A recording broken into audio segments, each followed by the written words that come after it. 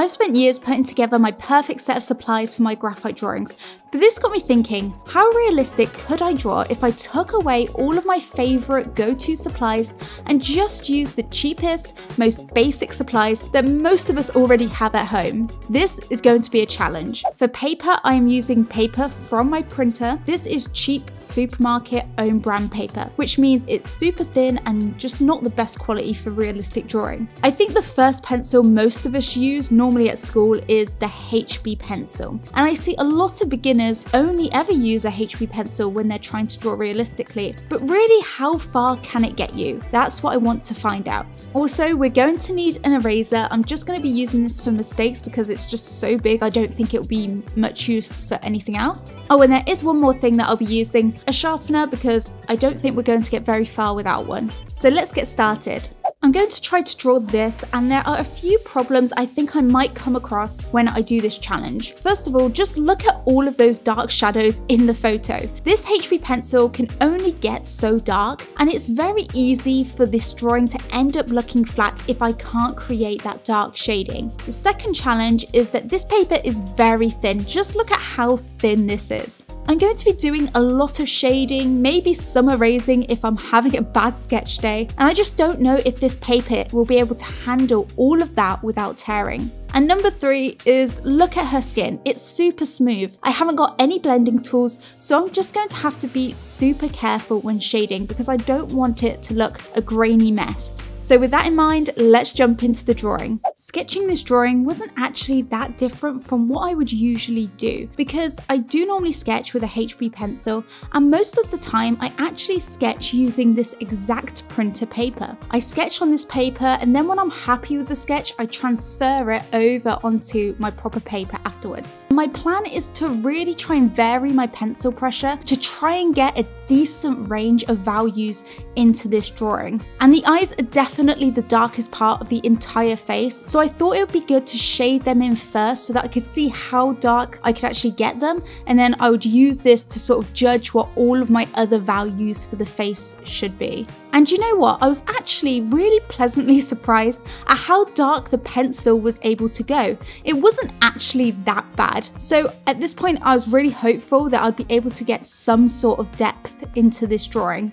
One thing that I did when I was shading in the skin is I actually started to hold my pencil a little bit further back to try and really reduce the pressure I was applying onto the pencil, and I definitely found that this helped me get a smoother, more even layer of shading over the entire skin. The shading was still a bit grainy, it wasn't completely smooth, and sometimes I did accidentally press too hard and some of those pencil lines just started to show through a bit more obviously, and it made the skin look a little bit messy. And the problem was I didn't feel like I had any way to fix these little mistakes that I was making. Really small things like this felt really permanent, which kind of made me feel more stressed out because there was just so much more pressure to get everything perfect first time. But one thing that actually really surprised me in a good way was how this paper actually handled all of the shading and erasing. It handled it way better than I thought it would. The paper didn't tear at all, and even in some of those places where I pressed really hard on the pencil, like the neck, the paper was fine. I did actually start to notice I was getting some scratchy markings showing, and I don't know if this was because of the quality of the pencil.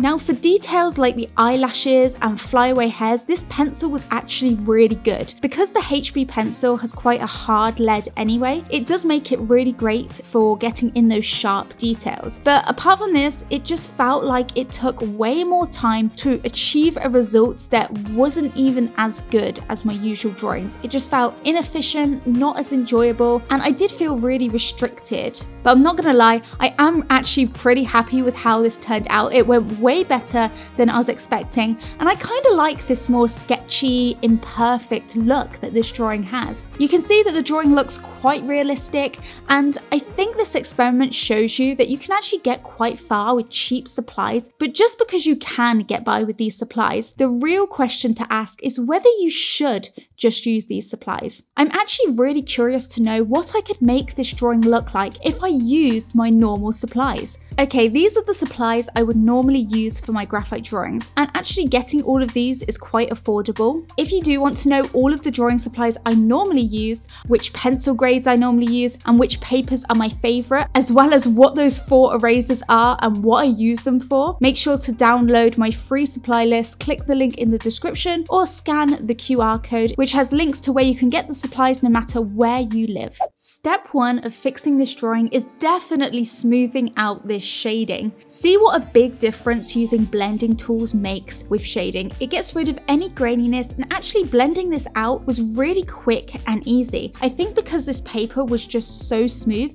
it actually made it easier to blend out the shading. Step 2 is fixing the values. I need to get in those darker tones, especially around the eyes. And sometimes you don't realize how light your shading is until you go in with a super dark pencil like this one, and you just see what a difference it makes to the drawing. I also need to darken up a lot of the values in the hair as well, and it was actually really hard to add this darker shading over the top of the HB pencil shading because I have already pressed so hard with that HB pencil and the paper is so thin that it's just really hard to get the paper to take that darker shading and to get it to stick. So the result is a little more streaky and splotchy than it would normally be if I was using better paper and hadn't already pressed super hard with the HB pencil. And finally, step 3.